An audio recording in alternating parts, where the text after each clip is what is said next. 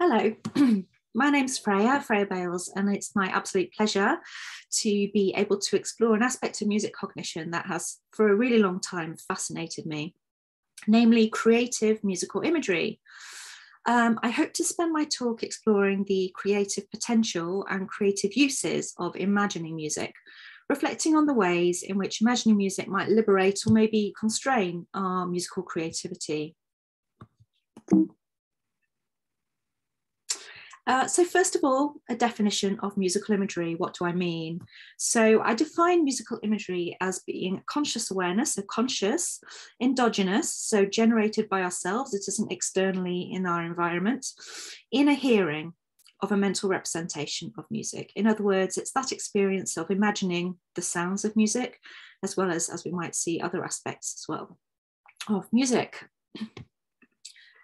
Normally I go straight on to give me examples of what I might mean by this, because I just think it's the easiest way to explain. So one way of thinking about musical imagery, and the one that I think is most commonly experienced, is to think of when we get music maybe stuck in our heads that may well go round on a loop, colloquially known as earworms. Yet as musicians, we experience musical imagery too. So when we recall music, very often we'll have a musical image. That can be useful if we're playing by ear, for example. Or in a slightly less common instance of maybe silent school reading, if people do that, then that we're translating essentially the score in front of us into a mental image of that music. That's musical imagery. Moving on to mental rehearsal. So this is something that, again, we might well do as performers. We might have a mentally run through the music in our mind's ear. On to finally imagining maybe new musical patterns in the mind's ear. So through composition, or maybe related to improvisation too. And this arrow here is really meant to illustrate a shift from mental imagery proper through to imagination. So a more creative mental ability and a more creative and novel form and instance of musical imagery. And my talk today is going to be focusing on the role of imaginative musical imagery in creative practice, such as composition, and to a lesser extent, performance. And musical imagery has received relatively little critical study with respect to musical creation. There's been a lot more research that's looking at musical imagery, for example, through earworms and that kind of thing. Right, so moving on. To Miles Davis saying, quote, "Be ready to play what you know and play above what you know." Now, I'm not sure that this is a trivial piece of advice or instruction. And the question that we're going to be looking at is, how do musicians reach beyond what they know, beyond their existing representations of sound, to imagine the unknown? Well, why would we want to research this topic? Why study imaginative musical imagery? Well, because we can use that to inform the effective teaching of creative practice, thinking about composition, improvisation, but also to have a better understanding of the imaginative potential of mental rehearsal, relevant from artists through to athletes. Also, I think it's an important point to make that we're not just talking about some kind of musical elite here. We know that people experience musical imagery in an everyday basis, for example, through earworms, but it doesn't always have to be that when we experience music in our mind's ear, that we're imagining the latest, track that's in the charts that we've heard recently. Sometimes some people do report imagining their own compositions, as we'll see later on today. I also think that musical imagery is fascinating because, of course, it is dynamic, it is temporally unfolding. Some of the research looking at visual imagery is more concerned with a mental image of a static object, for example, whereas music presents this extra challenge and this extra dimension of being necessarily unfolding over time. And finally, because we know that musical imagery can be triggered by our physiological state as well as mental processes too. Okay, so We don't know very much about creative musical imagery, but what we do have is a fair amount of anecdote. And anecdotal accounts of composition suggest that the ability to imagine novel musical patterns in the form of musical imagery can play an important role in the creative process. And so I'm thinking about a chapter written by Rosemary Melton that really reported many such anecdotes, and also a chapter that I co-authored with Laura Bishop, where we looked at some of this too. But there was also a study by Bennett from 1976 who interviewed 8 composers, and the experience of musical dreams was raised as well. So we can think about creative musical imagery through dreaming. One thing that occurs in this in this writing and in this sort of popular notion sometimes of the way that people might be inspired to compose and write new music is this notion that our imagination allows us to be free, that when we're imagining music, we can free ourselves of the physical constraints of the physical world in which we are grounded, very much so. And indeed, Robert Schumann is said to have described his inner musical hearing as being the, quote, finer spirit. And that comes from writing by Agnew from 1922, which was all about the auditory imagery of great composers. And Schumann's said to have said, "When you begin to compose, do it all with your brain. Do not try the piece at the instrument until it is finished." Okay, so it's quite a strict ruling there. And Berlioz is said to have described the piano as being the grave of original thought. And indeed, Berlioz is then indeed also Bennett's talking about the piano is too limiting, as said by a composer interviewed by Bennett. So we're getting some quite strict notions, quite rigid notions here about how a reliance on the physical world around us in order to be creative musically might be a mistake, and maybe we need to be having greater recourse to our finer spirit. And just to finish with the quotes from composers for now anyway, here's a quote by Elgar cited by Buckley from his book from 1912. And here Elgar is said to have said the following: "The fact is, I mentally hear the instruments, and when scoring, put down what I feel that the sentiment of the words, if there be words, demands for the most perfect expression attainable. So far as I am concerned, the thing is already complete in my mind. To make others feel it as I do is the trouble. If I could only write as fast as I think." So interesting. Now, as I've said already a couple of times, there isn't so much research that's looked at the creative use of musical imagery. But what we can do is we can look for lessons in the research that's been done through general psychology into visual imagery. And Chavez presents the argument that mental imagery is a core process in creativity. But general psychology has really focused its attention on visual imagery and its functional role in problem solving, rather than on the role of mental imagery, or in our case, musical imagery, in artistic practice. So what I've done on this slide is I've done a bit of a comparison between what we know about visual imagery and innovation and generating new ideas through mental imagery, and what we know or what we can guess about musical imagery and innovation for a bit of a comparison. So I've already mentioned the use of visual imagery for problem solving. What about musical imagery? Well, in the sense in which I'm thinking about it, the goal is quite different. This is much more about artistic, aesthetic, maybe even emotion regulation goals. Perhaps they differ from standard accounts of problem solving, though that's not to say that we can't think about problem solving as being an integral part of creative musical imagery. From visual imagery research, it's the gene pool model. This is the idea that visual imagery can be useful for both generative and exploratory processes when we're being creative. And I've already mentioned that there are cognitive implications, I think, from the dynamic and temporal properties of musical imagery, which might be an extra consideration, certainly compared to earlier research on visual imagery, which was a little bit more preoccupied with static images than a temporal unfolding and a dynamic sequence. We know from research into visual imagery that recent experience influences our imaginative creations. So we're quite influenced by what we've just experienced. But we also know that recent musical experience shapes musical creations to musical creations. So there's some similarities there. We know from visual imagery research that expert knowledge is useful for image exploration. So if we have particular expertise in the visual dimension, then that's helpful. But we also know that the same is true with musicians.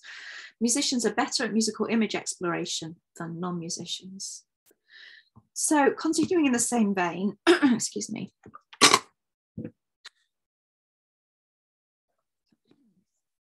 Continuing then in the same vein of reflecting on what we might learn from visual imagery research, I'm bridging the gap by considering the role of visual imagery now in visual art. We're going to be looking at some ideas by Ainsworth Land. Vaughan Ainsworth Land was concerned with modelling the development of creativity from the perspective of art, and identified 4 stages of growth. Mental imagery was incorporated into Ainsworth Land's stage development model as set out in this table and discussed in my chapter with Laura Bishop. So I'll just go through the 4 orders of development that are set out by Ainsworth Land as they relate to mental imagery. So first order imaging would be spontaneous. If I, for example, suddenly had a mental image of a chair as a chair that I know, it's direct representation. It's in that sense realistic and it's concrete. Second order imaging, let me think of an example. Comfortable, predictable, awareness of ability to manipulate and control. So I might, in my second order imaging of this chair, imagine somebody now pushing it over. Right, so I am manipulating that intentionally so, but there's an element of being comparative between the chair's position initially and as it lands on the floor once it's been kicked over. Third order imaging then, in terms of visual imagery, this is more abstract, symbolic maybe, superimposing of mental images, perhaps metaphorical, controlled and spontaneous. So we can be thinking in terms of an artistic trajectory more along the lines of if you were to design your own drawing, but in a very intentional way, in a goal-directed way. And then finally, the fourth order is all about renunciation of control. It can be chaotic, psychedelic, illuminating, and there's a big emphasis in this fourth order of imaging on receptivity to unconscious material. So it's really important to explain that these different orders are not tied to specific periods of an individual's development. Rather, they potentially operate at all stages of life as appropriate to whatever the creative task at hand is. So in our chapter, along with Laura Bishop, we use the stage development model as a broad framework to describe various uses of musical imagery in composition. And we skip the first order because this signifies really just like the most basic representation of sensory information. So akin to a memory image of a particular sound, let's say. So second order imaging then, as this might apply to music. Creative imaging at this level is said to be goal-directed and involve the conscious manipulation of given material. As Ainsworth Land writes here, it is the intent, improving, strengthening, extending, modifying, that is more significant than the imaginal content. So as I say, then imaging at this level is really retains key properties of the original product, if you like. So thinking about applying this to music, what might that look like? Well, in performance, it very often is the case that we want to develop our own interpretation of a piece of music, and we might even mentally rehearse that. So that would be a good example of second order imaging. And then at times, musical imagery can serve as a mental playback of ideas that might have been created during composition too. And Retra conducted a study of composers as part of their master's dissertation, asking them to provide verbal commentary in a compositional task during which they were not allowed any access to an instrument. So they had no means to actually physically hear back their compositional ideas other than mentally. And their analysis revealed that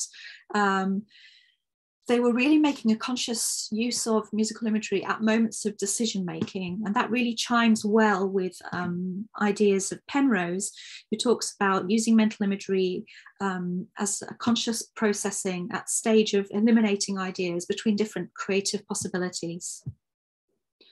And composer Jane Stanley has written a blog reflecting on the ways in which the stage development model applies to her work. And she describes being aware of consciously replaying ideas in her mind and intervening mentally with variations, I think she says, to try and test and extend an idea. So that's very much a second order type of imaging.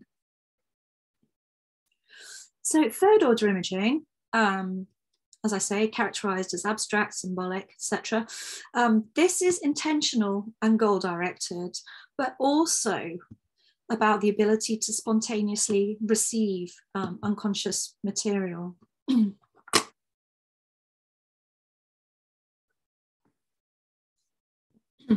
this combination of the old and the new is implied by the third order, and I think it's encapsulated really well by the words of composer Henry Cowell here. I'm going to read this out. I think this is my favorite quote.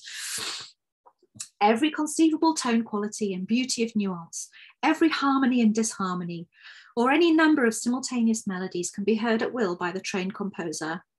He can hear not only the sound of any instrument or combination of instruments, but also an almost infinite number of sounds which cannot as yet be produced on any instrument. Wow, certainly I can't do this. And I think that Cowell's words here are really relate to that prevalent idea we've spoken about, that musical imagery can somehow be equated with imaginative freedom. Indeed, Cowell describes the composer's mind as, quote, the most perfect instrument in the world, end quote, since it's both veridical in its representation of existing sound and supposedly limitless in its capacity to hear the new, hear in the sense of in imagination. And I think that Cowell's statement here really communicates an optimistic belief that the compositional mind is liberated from the constraints of more earthly instruments. I quite like that. So now on to fourth order imaging. And this shares the property of spontaneity with first order musical imagery, actually, but at a much higher level of creative development, making fourth order musical imagery comparable to inspiration. Now, inspiration in composition is frequently confused with musical imagery, and Rosemary Mountain observes that, quote, the myths that surround the one have confused investigation of the other, end quote. And one of these myths, I think, is that inspiration takes the form of a complete and pure auditory image to be translated in some kind of sequential manner from the mind to the page.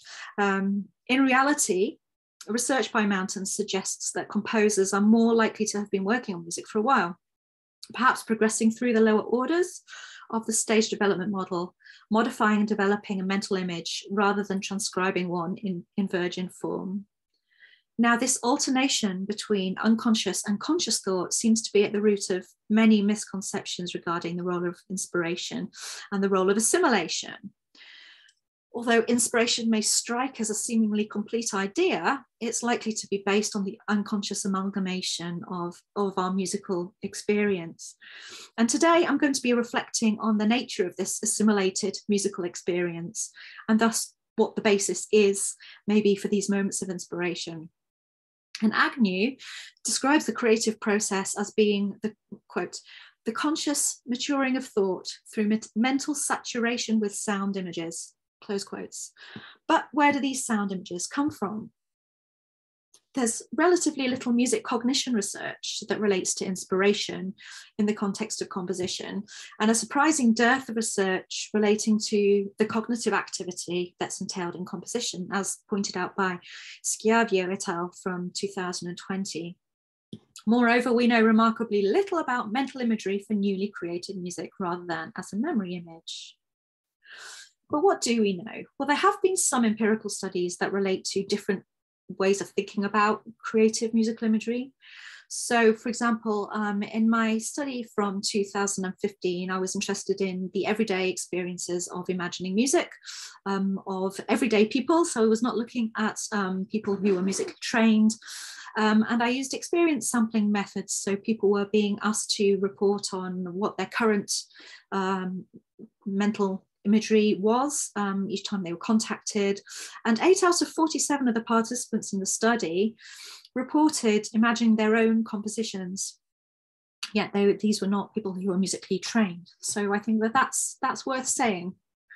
I've also been involved in a project which has not been written up for publication, where I was interested in exploring possible links between the extent and nature of imagining music in everyday life, as that might relate to our propensity for associative thinking. In other words, those links that we might make between different ideas, and the extent to which the musical imagery that we might experience in everyday life might have a more creative element to it.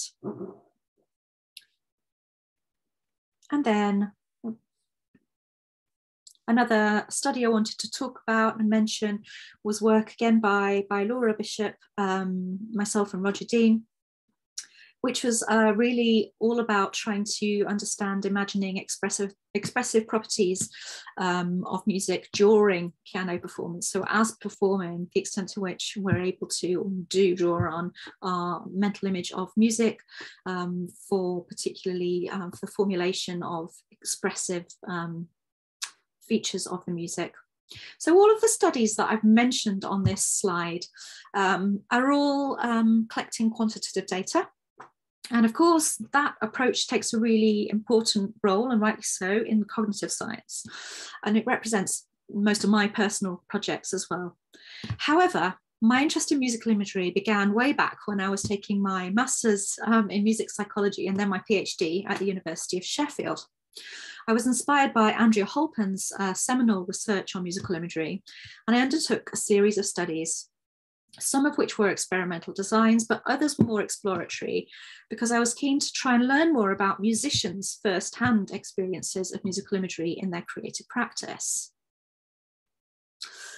And so I interviewed 3 different classical musicians. One was a composer, one was a pianist, and one was a profoundly deaf organist and pianist.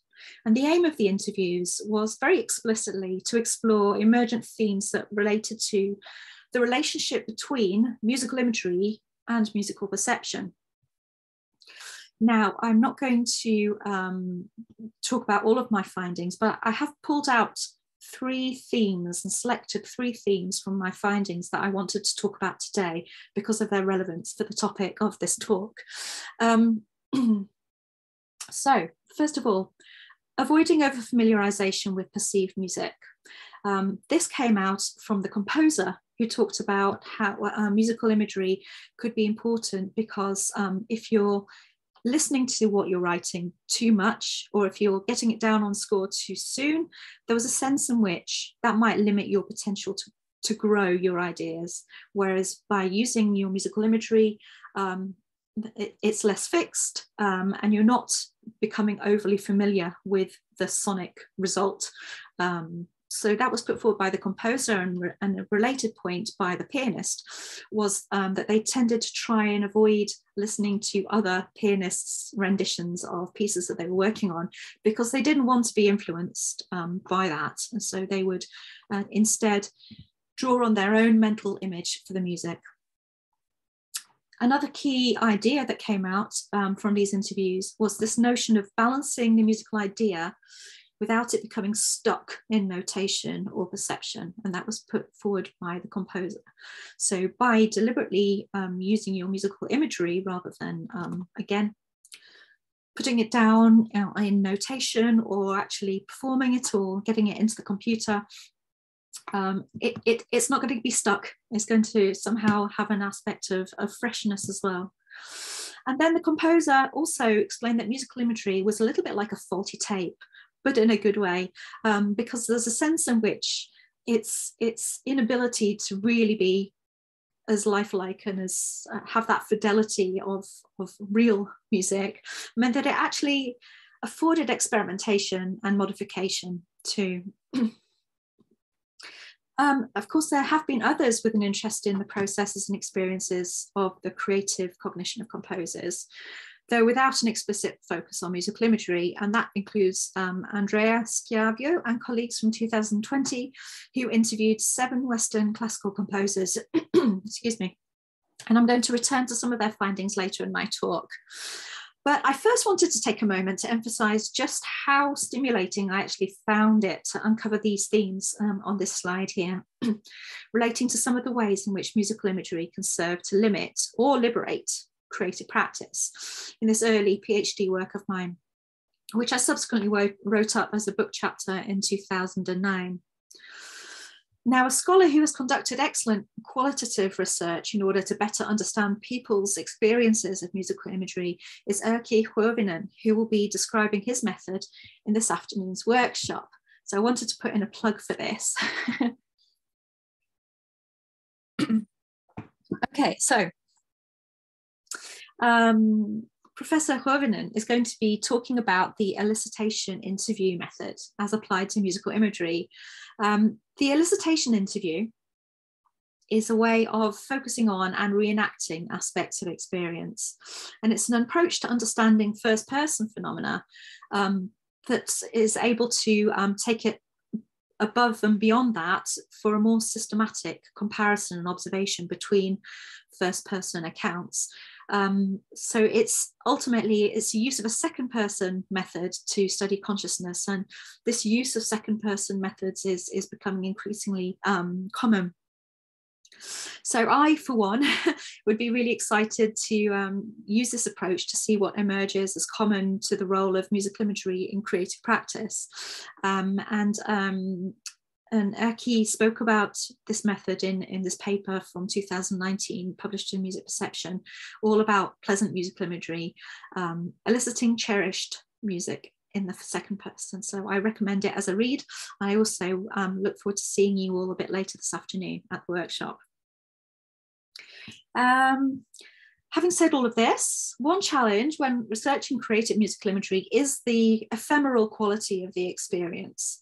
And this can pose methodological challenges relating to the slipperiness of the experience when trying to interrogate what one is hearing in imagination, but also in terms of its transience too, and in terms of whether it stands up to scrutiny, something which is quite nebulous.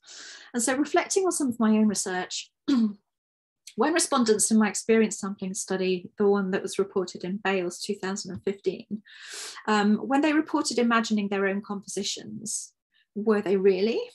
Or were they imagining something that they'd heard but failed to recognize its origins? And what about extemporization when existing musical material is elaborated upon? How are we able to acknowledge or recognize the role in which that's turned into something new, or is in fact something else that we're just imagining with slightly different focus? Or when we remember music inaccurately and it becomes then something else. And musicians I've spoken to for the 2009 chapter reported that ephemeral nature of mental imagery for music is at once a limitation and an advantage.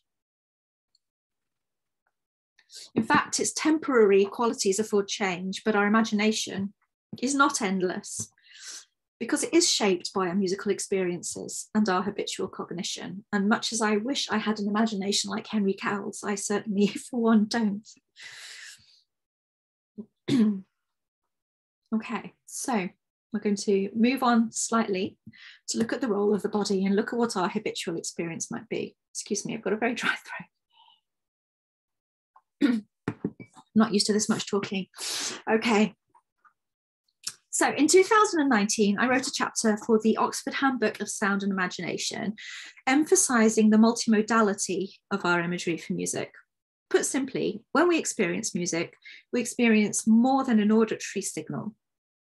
Bodies are involved in the production and perception of music, and many scholars have reflected on how mental imagery might relate to our embodied experiences too.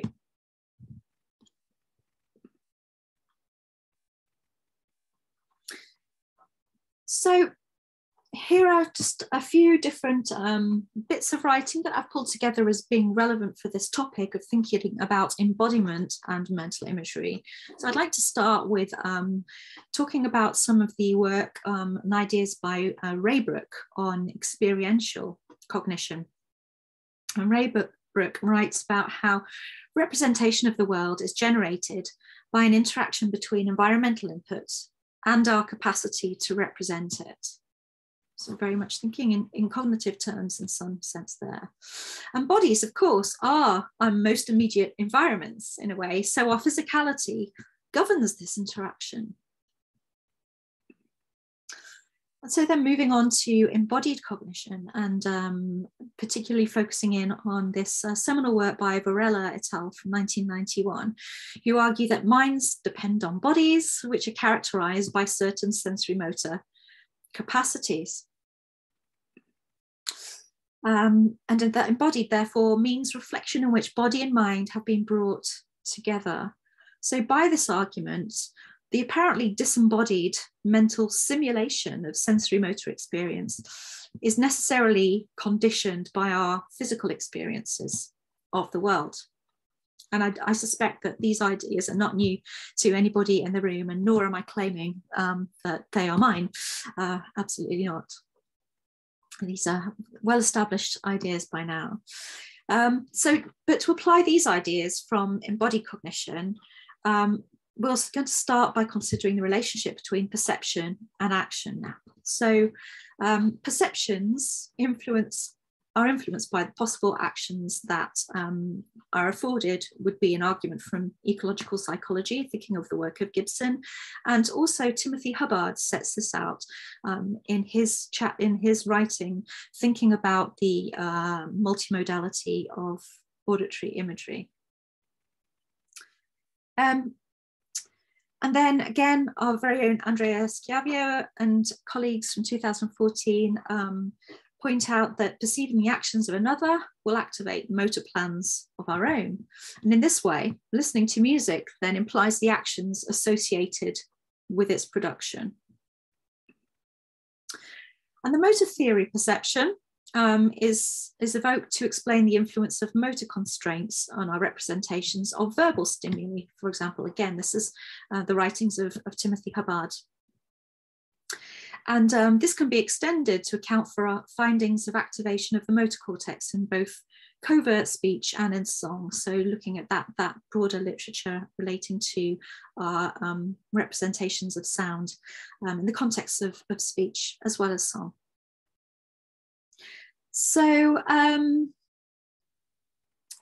ultimately, I think we're starting to stray now into the realms of auditory imagery specifically. So we are moving into this perception-action imagery relationship.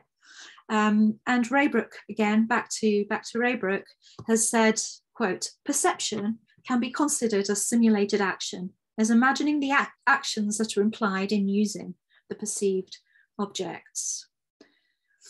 It follows then, and to quote Godoy, that images of sound production, including visual, motor, tactile, etc. elements, may actually trigger images of sound. And conversely, that images of sound may trigger images of sound production.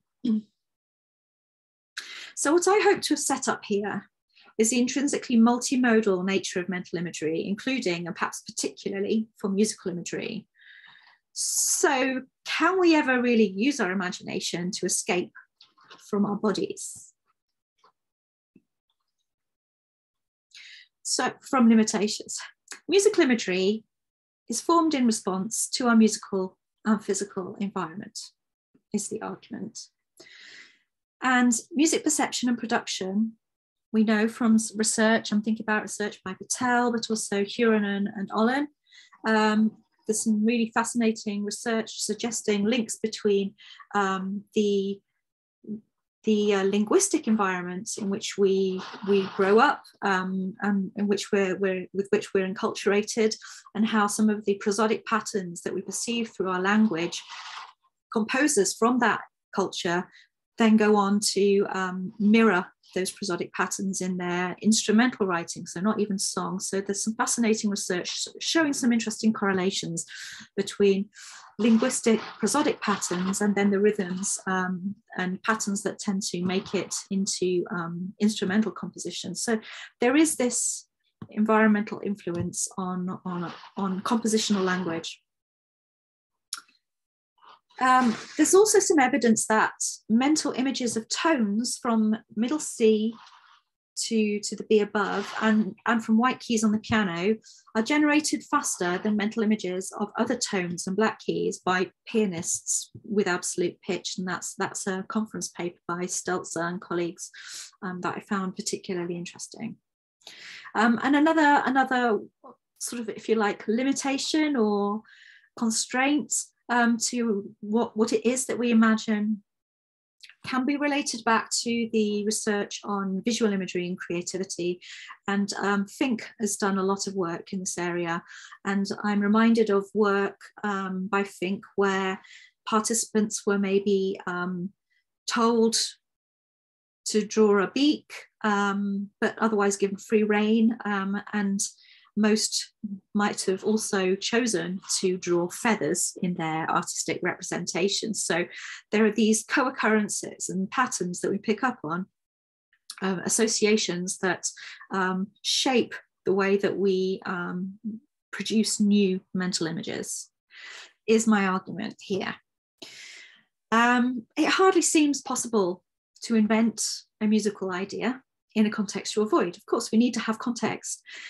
So the paradox then is that maybe it seems as though the greater the exposure to a musical stimulus or a type of musical genre or tradition through listening and imagining, then maybe the greater the likelihood of assimilating that input, the idea, wholesale or incorporating it in parts as part of a schematic representation of musical experience.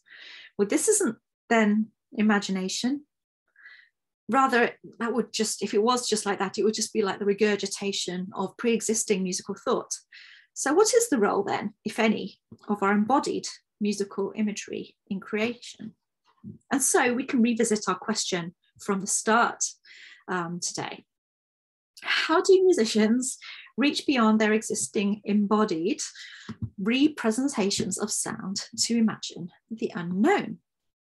So I propose that we revisit now Ainsworth Land's stage development model of creativity with this embodied perspective in mind. And I think actually it's not going to be a difficult job. I think it's going to be quite easy to do that. I think it's easy enough to review this model through the lens of embodied cognition and embodiment. So we can think about a first order example of an embodied musical image. It could well be imagining ourselves singing a note. So that would be direct representation, realistic, and it's got that embodied element. Second order then, so this is a conscious manipulation of given material. Again, this is about the intent, and back to the quote from Ainsworth Land, it's the intent, improving, strengthening, extending, modifying. That's more significant than the imaginal content. So we can think back to our examples from performance. So when we might use musical imagery in generating our own mental representation of the interpretation that we want to be performing of a particular piece of music, or mentally rehearsing it. So I think that an embodied view of this is absolutely right. I'd say that it's possibly quite difficult to strip out the physical dimensions of a mental image for this, indeed. And some performance traditions place a great deal of emphasis and weight on very deliberately stepping away from the instruments in order to really refine that mental image for the music, but in a way which incorporates the physicality. So I'm thinking of a paper by Davidson Kelly et al. From 2015, where they did a case study of advanced pianists taking a course workshop with Nelly, the name's gone, it'll come back to me, with a pianist whose approach and training approach is very much to have musicians working away from the instrument and working on their mental image of the music and working on their interpretation through imagining it. And the idea is that by focusing on the goal of the performance and focusing on that and what it is that you're wanting to achieve through your musical creation, you're able to cut straight to the action that is needed, because you have learned to produce such sounds on the piano through that physical action. It's like a shortcut in a way. So that's an interesting article for anyone who wants to know more about that. But thinking about a second order example of composition, this then would be the use of conscious musical image, for example, at moments of decision making.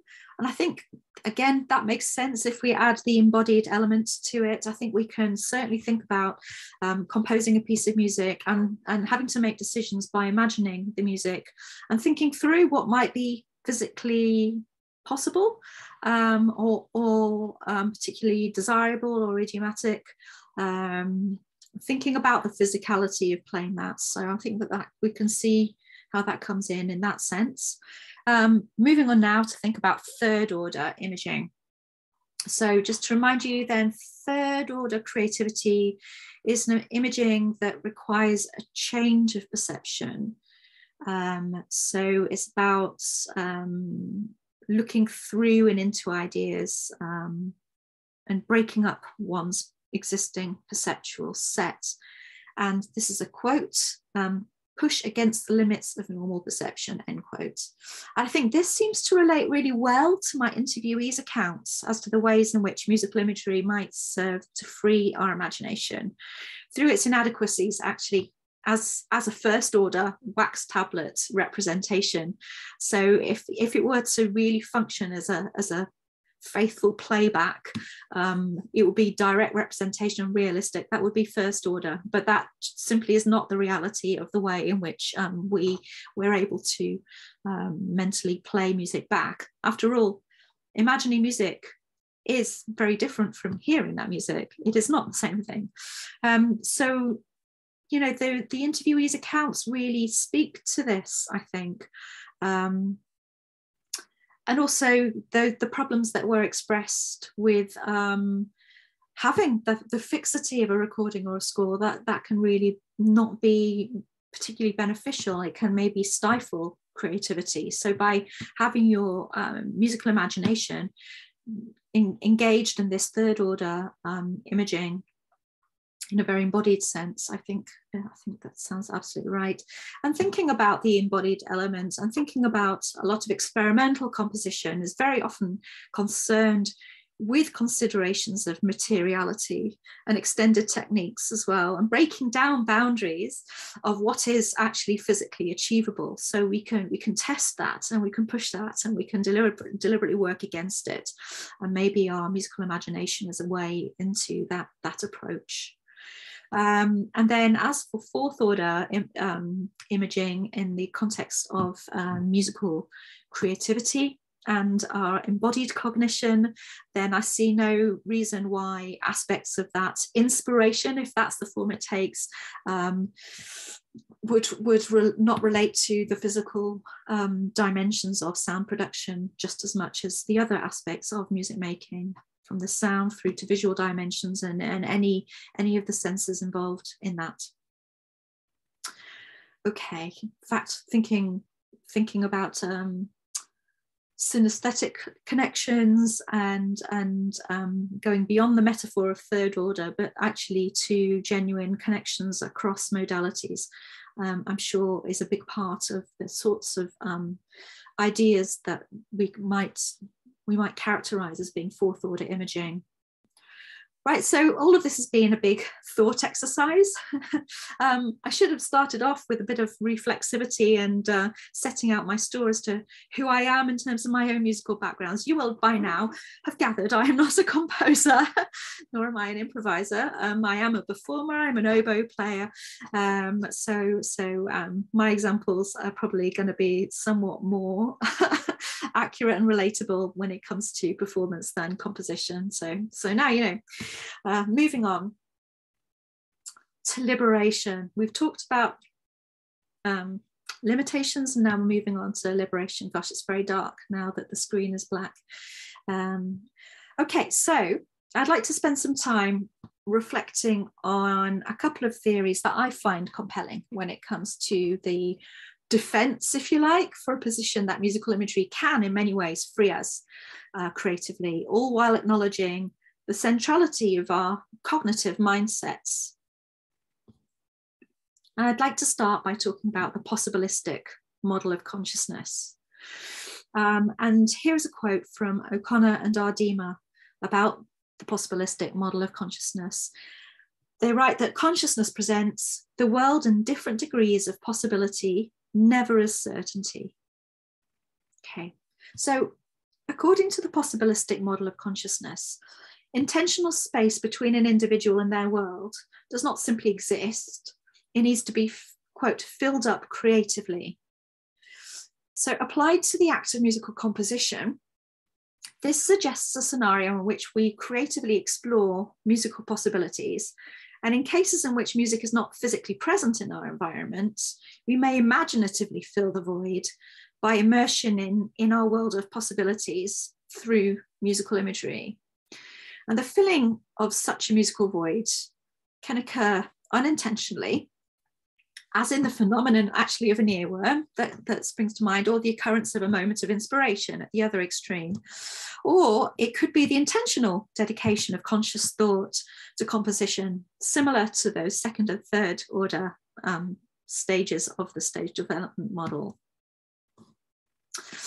And now to move on to the second theory that really interests me related to the topic of today's session, and to talk a little bit about perceptual activity theory. So today I have been thinking about musical imagery in imaginative terms, i.e. as the inventive manipulation of musical imagery that happens to share many of the constraining properties of perception. Our accumulated knowledge forms a probability map or mental schema. Amalgamating ideas from NICER and ecological psychology, perceptual activity theory, quote, is experienced when a schema that is not directly relevant to the exploration of the current environment is allowed at least partial control of the exploratory apparatus, end quote. Well, there is a wealth of neuroimaging data that now exists to support auditory imagery as being a form of covert perceptual processing. I'm thinking about work by Robert Zatorre and others that has found evidence of this. And Thomas, the author of the quote on the slide here, describes visual imagination as our potential to see as. And imagination involves seeing as, or interpreting in a new way. And this allows us, therefore, to change perspective. And visual researchers have studied this experimentally by examining our propensity to alter the way in which we perceive ambiguous stimuli. And there's been equivalent research, of course, looking at ambiguous musical stimuli too. Applied to audition then, auditory imagination would be our potential to hear as. And this is precisely what Schumann is reported to have done when hearing piano music as an orchestra in his mind's ear. He's hearing as. So to my mind, both of the theories on this slide here, with the possibilistic model of consciousness and perceptual activity theory, Both of them speak of the creative affordances of imagery, active exploration, and freedom.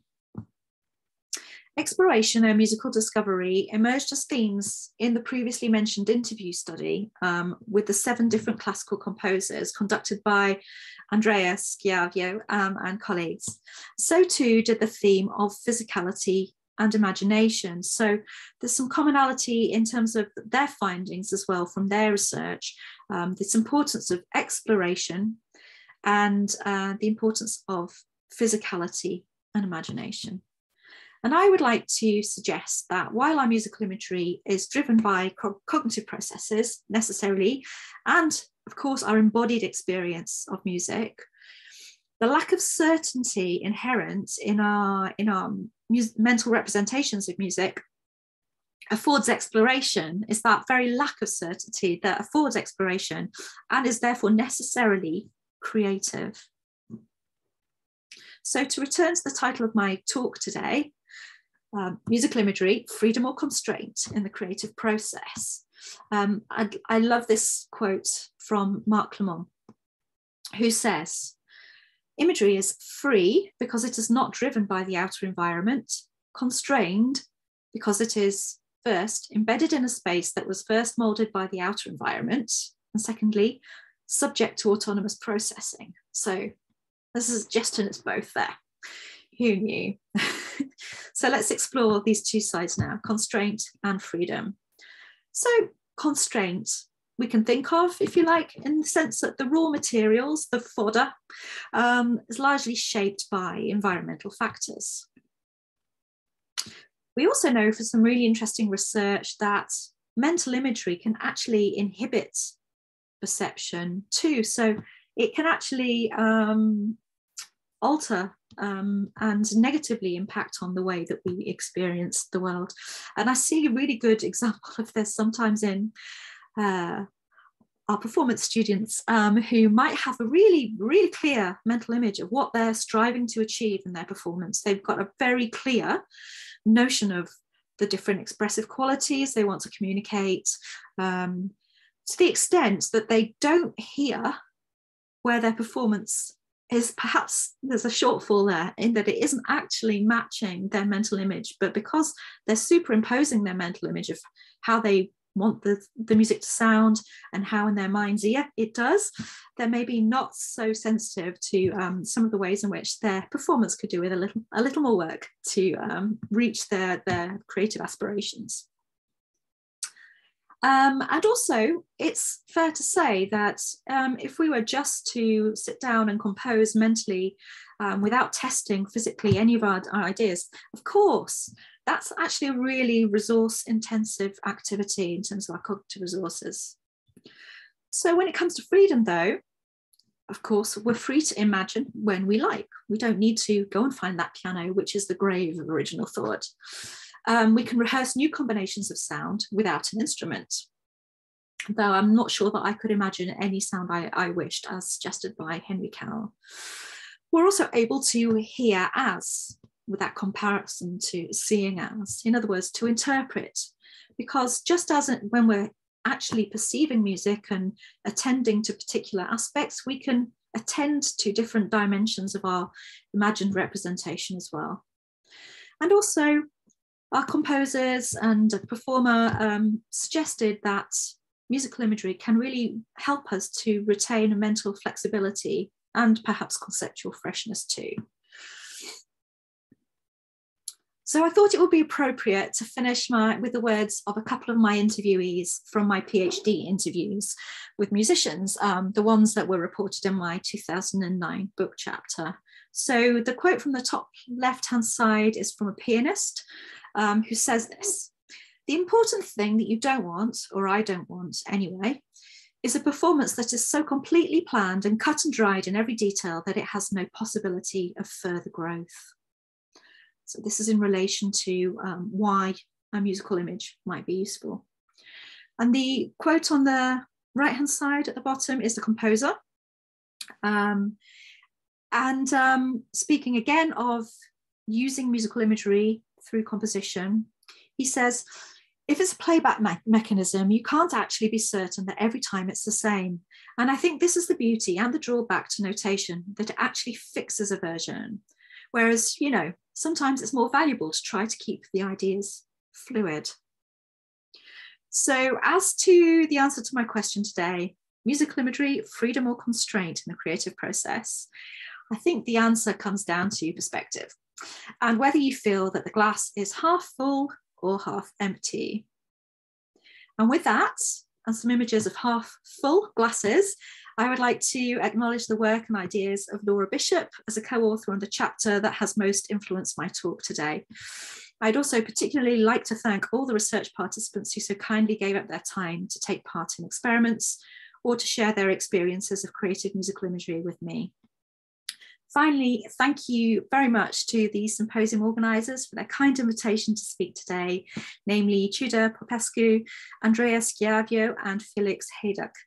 It's truly an honour to be involved in this stimulating event, and I'm looking forward to our discussions today. Thank you very much.